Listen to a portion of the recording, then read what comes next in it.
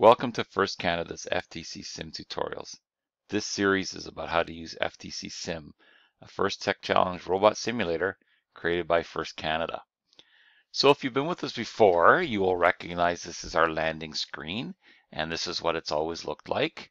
And typically when we've done tutorials, we've gone to either FTC movement or FTC sensors, and we're leaving the puzzles for you. But today, we see there's a fifth one that's been added, and it's interesting because it presents us with a new robot that we're going to call Grabby. So let's take a look at that.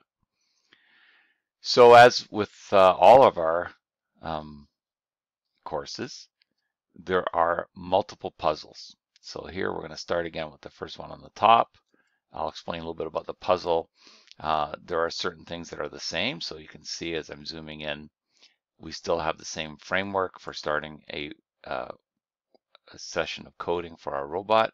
And that's the same whether you're doing this virtual robot in FTC Sim or you're coding a real FTC robot in the blocks coding environment.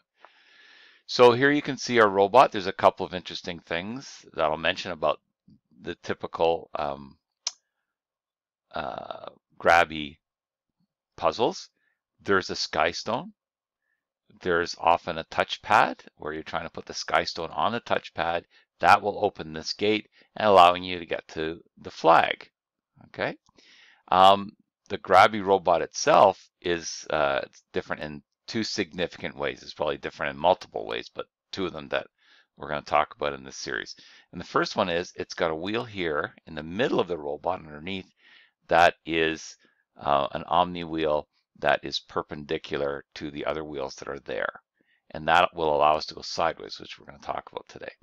The other thing it's got on the front is this arm that's going to allow us to grab things. The arm is controlled by a smaller motor called a servo. So we're going to get started right away and we're going to talk about how to make this move.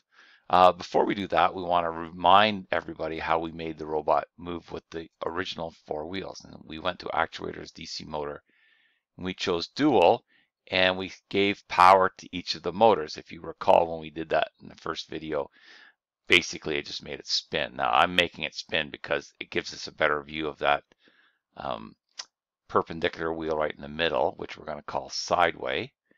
And we had to, with the original motors, make a change to the left drive one so that it would actually be driving us forward. So again, that's in DC motor. We set the direction of the left one and we set it to reverse because if you looked at the underside of the robot, you'd see that the motors have been flipped and one of them would make the robots go in one direction, the other one would make the robot go in a different direction, causing it to spin. So now we can see that it moves. You can see that's the touchpad working and the block flying, which I like. It's kind of cool. Anyways, we're going to just disable this for now. And we're going to look at, and again, disabling them means if I try to run the program, the computer's just ignore any code that's been disabled. And we're going to get from DC motor this one that says, which you've seen before.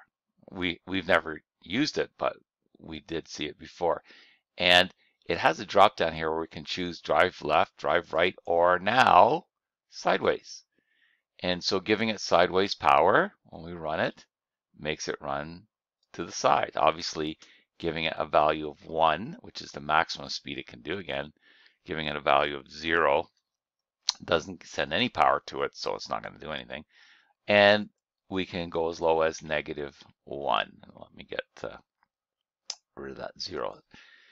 So that's the minimum value. This is the lowest we can go is -1. The highest we can go is 1, and we can do decimals in between. So now you'll see it goes to its left. So that's kind of how it works. So I'm going to turn this one back to 1. And if I re-enable or enable these and this one, I can see that it's going to go on an angle. And if I put that in as a negative, it's going to go on another angle. I want to say these are 45s, but I haven't measured it and I haven't done the math, but I kind of think they are. So you can make it move. And again, we would typically put some way to control how long it or how far it goes for. The easiest one for me to use is the sleep. So I'm going to go in and I'm going to duplicate this one and set the power to 0 so that we can stop it from going.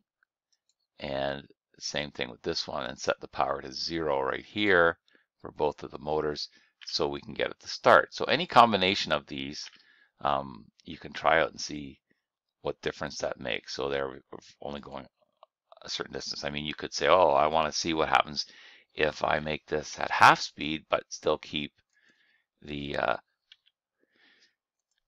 sideways guy going at full speed. So you can see that it's giving you a little bit of a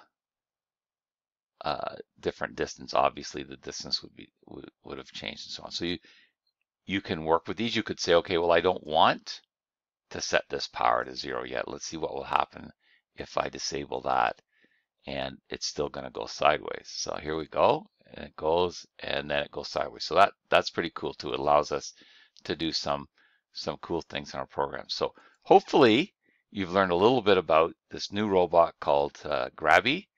We're going to come back to this puzzle again and do a short video tutorial on how to use the grabber and some of the other things that we can use with our new Grabby robot. So I hope you enjoyed this and hope you keep coming back. Share this with your friends. It's free to create accounts as you would have done to get to this point. If you do have any questions or comments or suggestions, please feel free to contact me at pkeenan@firstinspires.org. So thanks again, and we'll see you shortly with a new video.